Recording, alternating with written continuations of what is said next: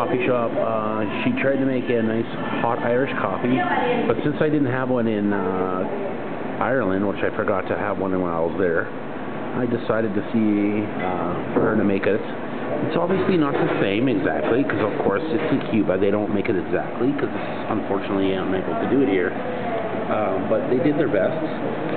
They don't usually put the cinnamon, but it's as best as they can do, right? I expect it to be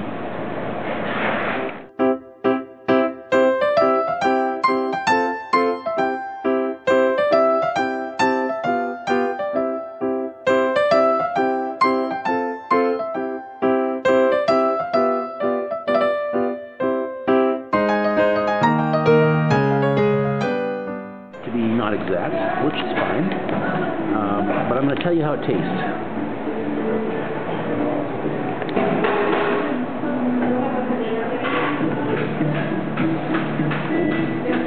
Ooh, that's strong whiskey.